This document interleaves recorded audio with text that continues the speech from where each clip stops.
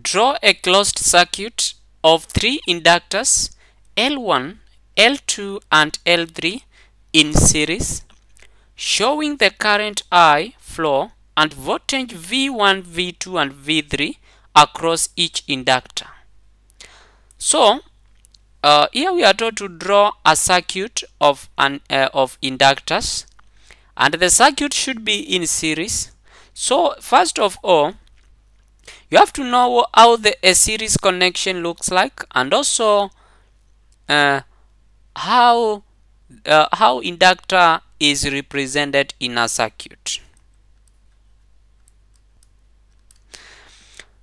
Before we can draw the circuit, we can say that inductors are said to be in series where their days change together in a straight line end to end.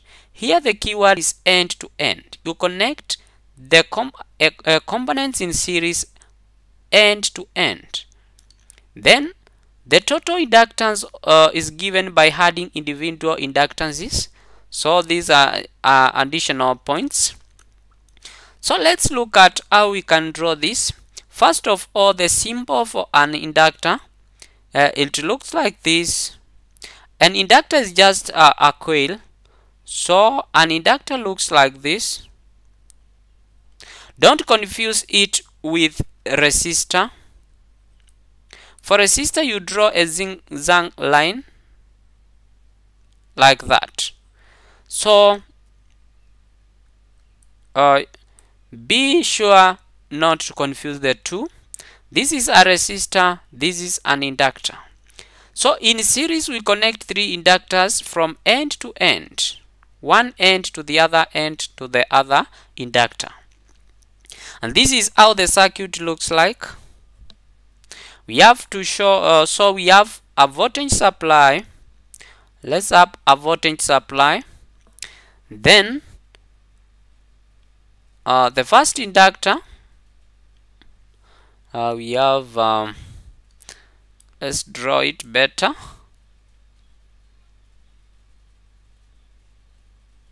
So let's call that L1. Let's call this L2. And let's call this L3. So they are connected end to end and in what we call daisy chain manner.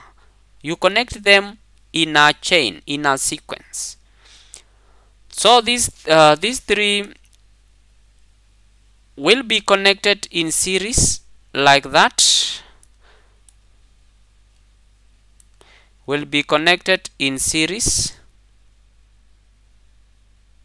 in that manner. Then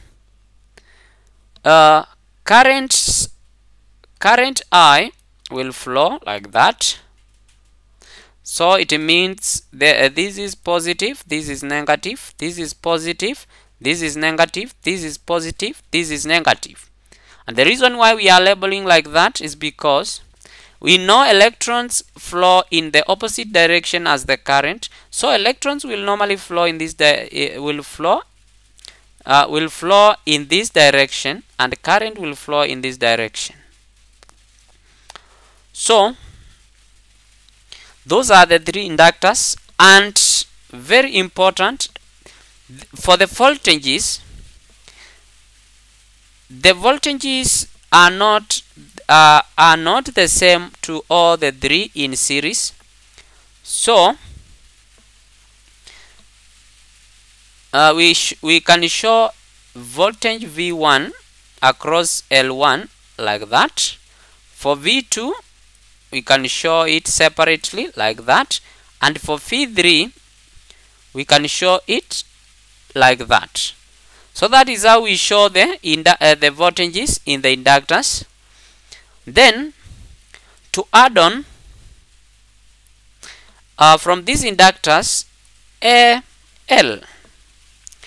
AL1 should be equals to IL2 should be equals to IL3.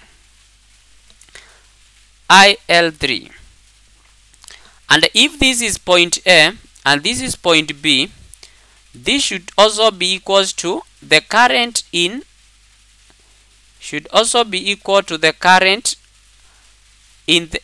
between the points A and B, meaning the current through the inductors is the same.